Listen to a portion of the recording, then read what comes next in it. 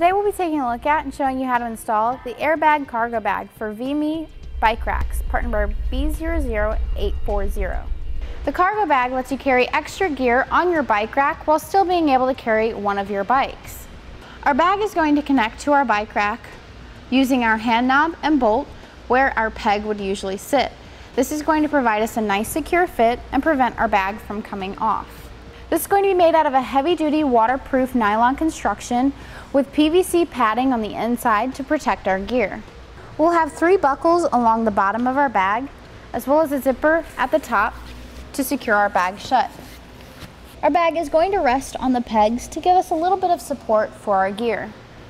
Our zipper at the top of the bag is going to have a rubber shield to keep any water from getting inside. The grommets on the bottom of our bag are going to help with drainage. The Aero cargo bag is going to have 9 cubic feet of space and measures 50 inches long by 15 inches wide by 17 inches tall.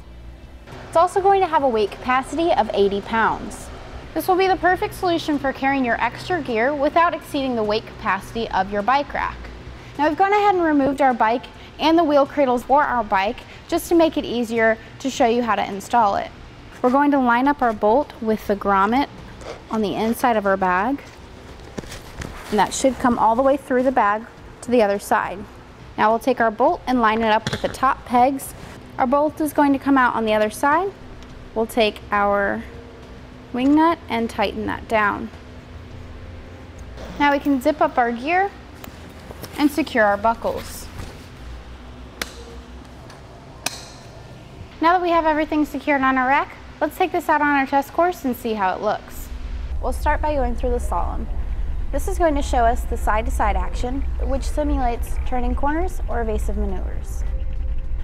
Once we get to the alternating speed bumps, we'll see the twisting action. This will simulate hitting a curb or pothole or driving over uneven pavement. Once we get to the full speed bumps, we'll see the up and down action. This will be just like driving in and out of a parking lot, garage, or driveway. And that's going to be our completed look, the Let's Go Aero AerBag cargo bag for VRack 2 bike racks, part number B00840.